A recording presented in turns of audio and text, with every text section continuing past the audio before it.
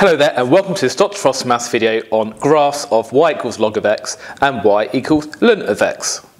Now hopefully you already have some familiarity with what logs are, and if you're not, then I advise that you watch my video on that first. But let's dive straight into question 1, and we want to sketch this graph here. So y equals log base 2 of x. Now the shape is quite similar regardless of what the base of the log is, but let's do a table of values to try and see what it's going to look like. Now first note that you're not allowed to log a negative value, so there's no point in having negative values of x here. You also can't log 0 either.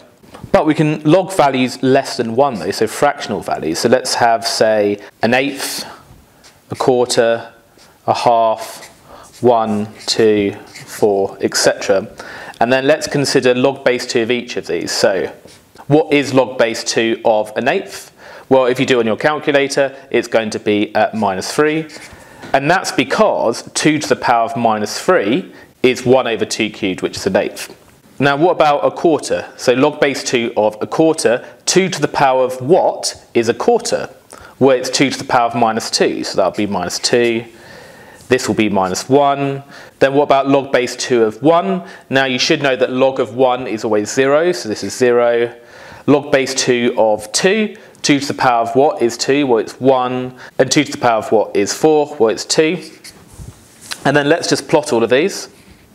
So we said an eighth -3, which is down here, a quarter -2, which is here, half -1, which is here, 1, 0, which is here, 2, 1, which is here, and 4, 2, which is here. And we can see that the shape is like this. So you can see that it tends towards negative infinity. It passes through 1, so the x-intercept is 1, and then it gradually gets more and more shallow, but it's still constantly going up. These y values will still be continuing to go up. So that's the shape of a log graph. And I note that the overall shape will be the same regardless of what that base is. So if I wanted to sketch, say, y equals ln of x, remember that just means log base e of x, if you haven't counted that before, and e is just a constant, so it's just any old base. And that's going to have the same shape, so it's going to still look like this. And the important thing is that the root, the x-intercept, is going to be 1. The base just changes the scaling of the graph in terms of the vertical scaling. And note, by the way, that if you're familiar with the idea of inverse functions, that the inverse function of ln of x is e to the x. So if I was to sketch e to the x on the same graph, it would look like this. So that's an exponential graph, and you're familiar with the shape of exponential graphs, even from G to C, for example. And you may be familiar with the idea that if you sketch the inverse of a function, that it should be symmetrical with the original function in the line y equals x. So if you ever forget what a log graph or a ln graph looks like, just imagine y equals e to the x or any old exponential graph, and then just reflect it in the line y equals x to get the log graph. What about these other questions here? So 2. Sketch y equals log base 2 of x minus 5, and we want to identify any intercepts with the axis. Now, can we see that this is actually a graph transformation, because we know how to sketch log base 2 of x, as it looks like here, but can you see that the x value has been replaced with x minus 5? So the change is inside the function. Now when we saw graph transformations, we saw that if the change is inside the function, it affects the x value, and it does the opposite. So the opposite of minusing 5 from the x values is to add 5 to the x value. So it's going to shift this graph here right 5. So let's do that.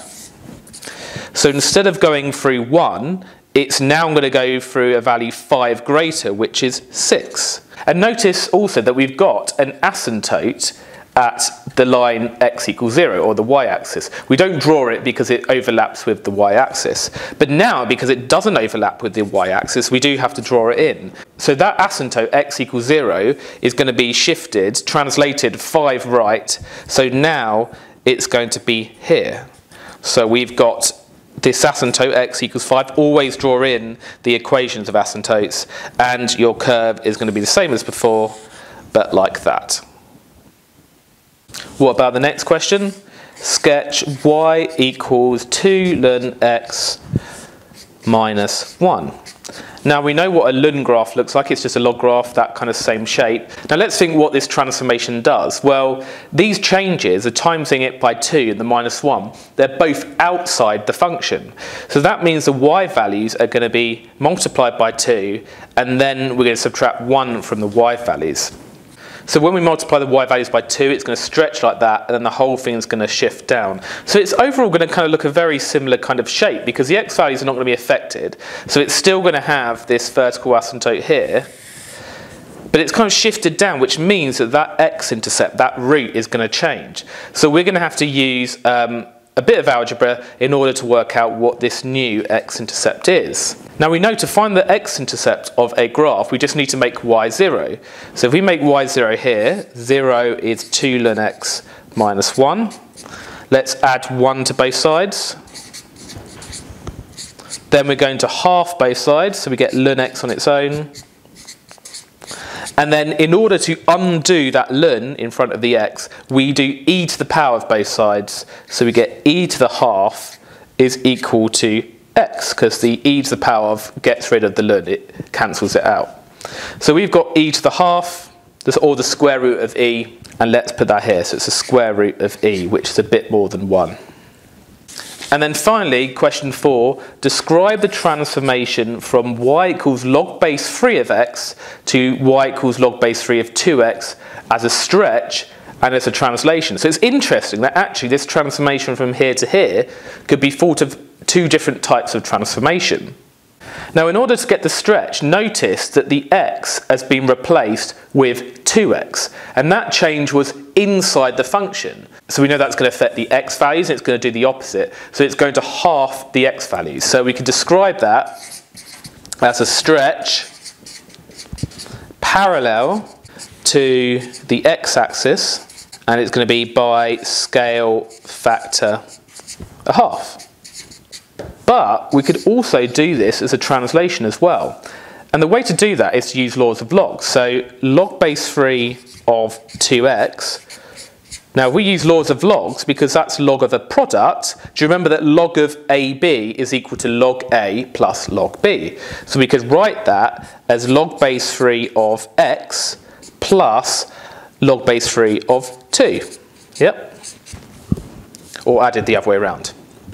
So we can see that we have the same graph as before. We've got the log base 3 of x, but we've added log base 3 of 2. Now that addition is outside this log function, and therefore it's going to affect the y values. So we can see it's going to translate it upwards by log base 3 of 2. So therefore it's a translation by, well, the x value is not changing, so it's 0 in this vector, and then the y value is log base 3 of 2.